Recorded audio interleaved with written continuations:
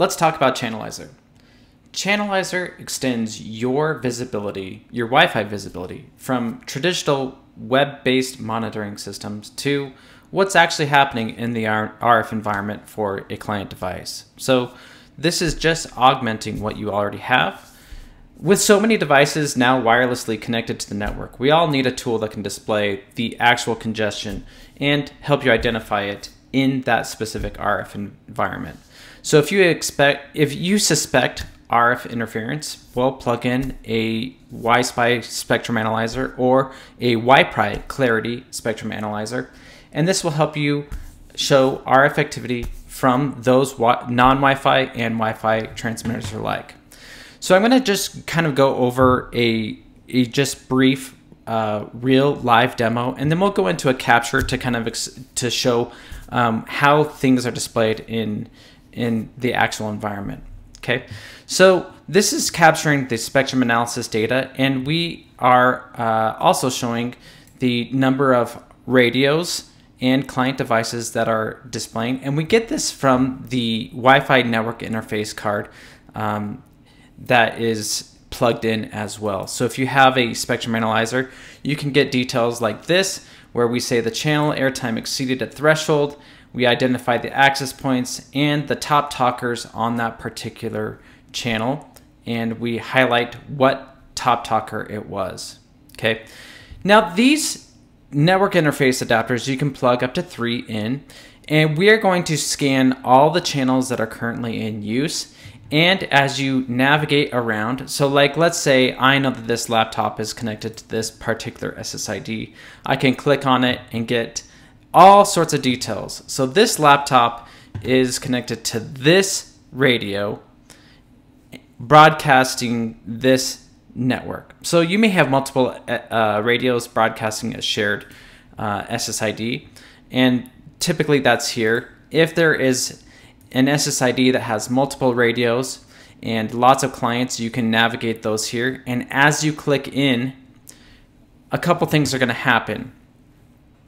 We're going to assign one of the USB network interface cards to that radio, and we're just going to monitor it constantly. And we're going to send the other 2 USB network interface cards across the other bands, or split up the channels that you want to scan. This is going to help us kind of keep real-time updates around what's happening, but it's also going to let us monitor the access point that you're looking at specifically. So let's say you have a junior technician that is just out in the wild, and you need that technician to reliably capture something. You say, hey, go walk into that environment. This is immediately going to show the nearby devices, and you're going to want him to stand next to whatever he's trying to troubleshoot, and you're going to say, okay, once you see that particular device, click on it, and that's it, because Chanalyzer is already going to start capturing this entire session into a single PCAP file. And so that particular device, you're going to see the signal strength, you're going to see the signal strength of the access point that it's connected to. So what we expect is we expect to see something that is, a static line here. But if that device is moving and the technician is moving with it, like following it, we'll see the AP signal strength change and the network signal strength stay kind of the same if you have good coverage throughout the location. And then we'll track the retries, the airtime, and even the MCS rates for just the client and the AP. And we'll also track the signal to noise ratio as reported by a client device. Okay, all this is exceptionally useful in addition to just the spectrum data that we get. And this is the 2.4 and the 5 gigahertz. With the WiPry Clarity, you'll be able to do the 2.4, 5 gigahertz, and 6 gigahertz. Okay, I've opened up a capture, and I'm going to pretend like I received this from a technician who was on site.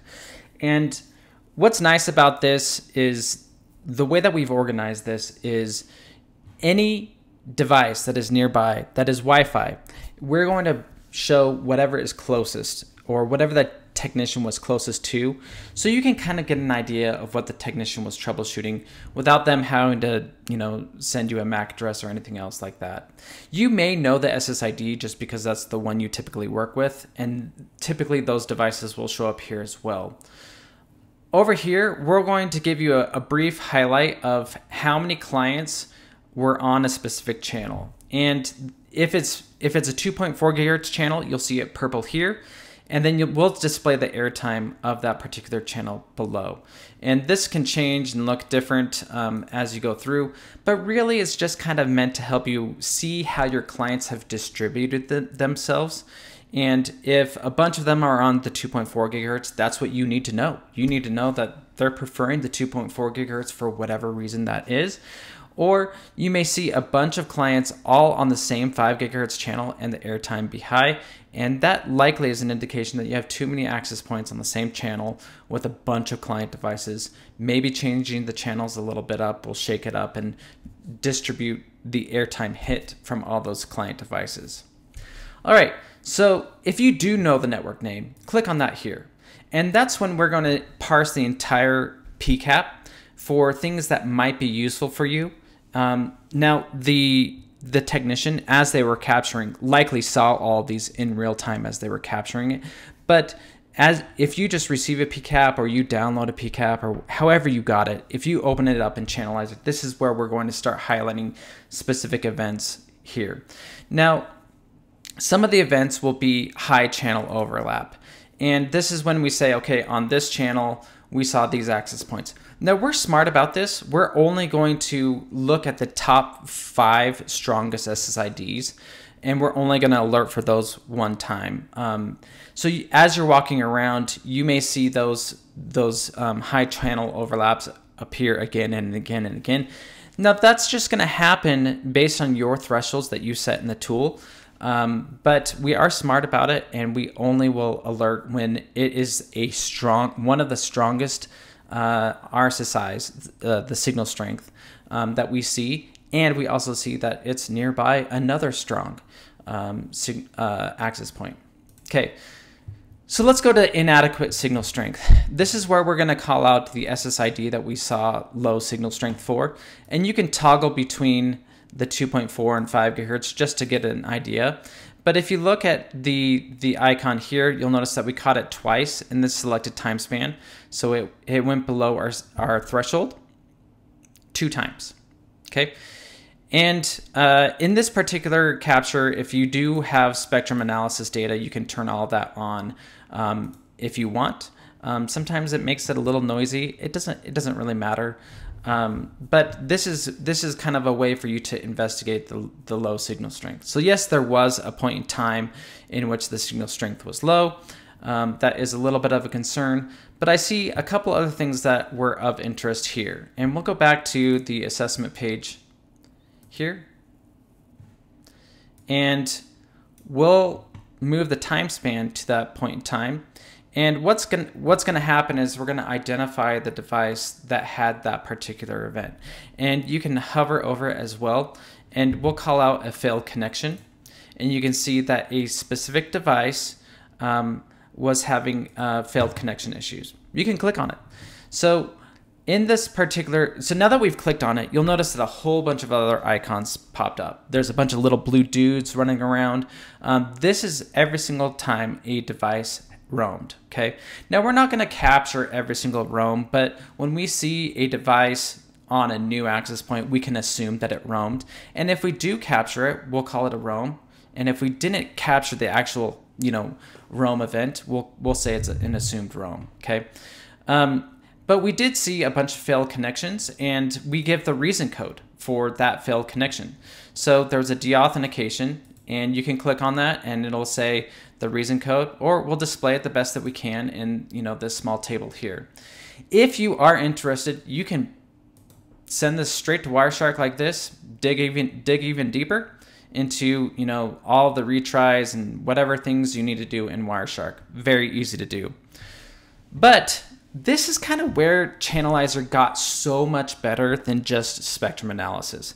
Because with just spectrum analysis, you could see the signal strength, but like you couldn't differentiate between all the devices, who was talking a lot, how much management overhead, what was the airtime of Wi-Fi devices. All this stuff is super easy with the next version of Chanalyzer, okay? So this particular device, if you know what it is and you want to, be able to find it again, give it a nickname. Say, man, we'll call this problem device number 1.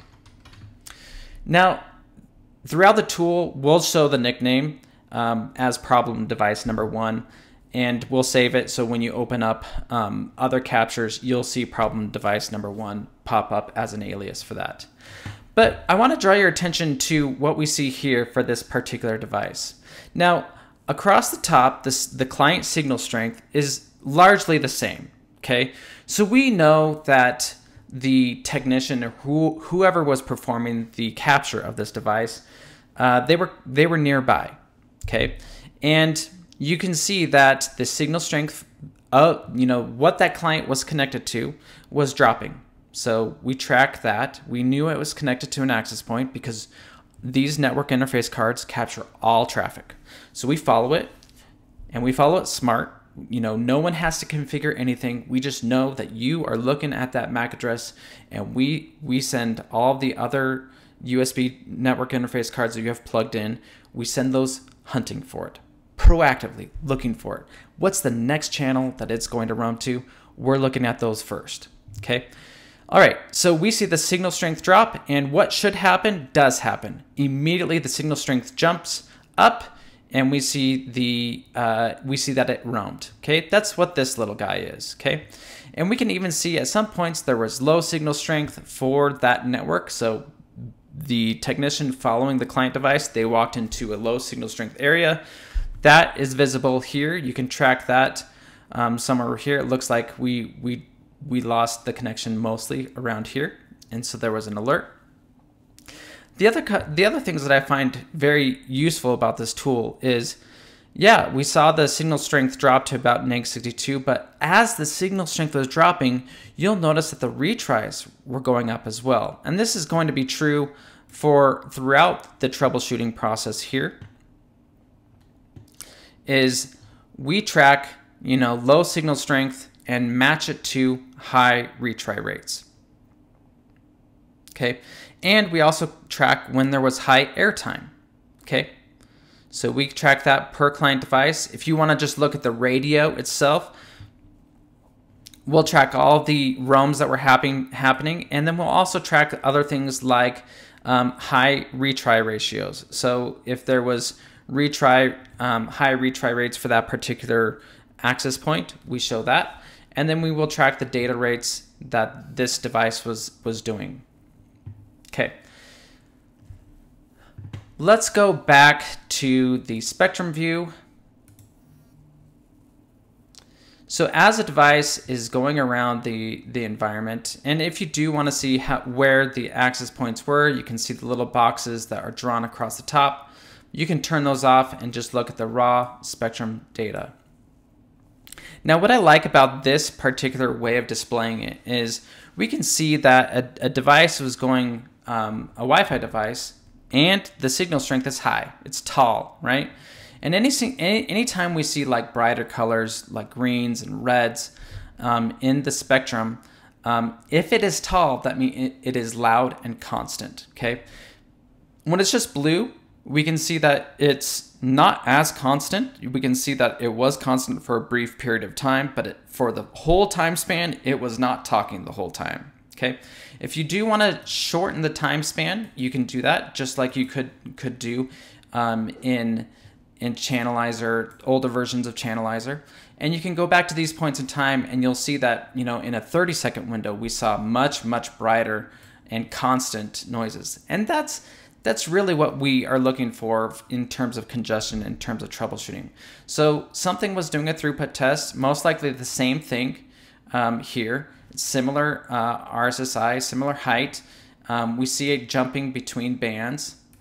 So it's in the 5 gigahertz, and then as we go to other parts of the capture, we'll actually see around where there was low signal strength, it jumped to the 2.4 gigahertz. Okay, and all of this can be reflected in terms of our assessment page and in the network page, where we have taken all of the network information and we have combined it into one single tool in which we can show the current trace and the density and other things like that, and drill down for every single access point and every single client. So back to the problem device number 1, and we can see the entire story for that client device and what it essentially experienced. Sometimes the fix is going to be, yeah, we saw too many access points on the same channel, let's divvy those up. And sometimes you'll look at the assessment page here and you'll say, wow, we actually have, all of our devices in the 5 gigahertz. Or, you'll look at a different capture and you'll be like, wow, actually, you know what? We saw a bunch of devices in the 2.4 gigahertz. Okay, so depending on what your RF environment is like, this tool is going to adapt to it, and it's going to be smart about how it troubleshoots and helps you understand more about your RF environment. Thanks for watching, and hope to hear from you.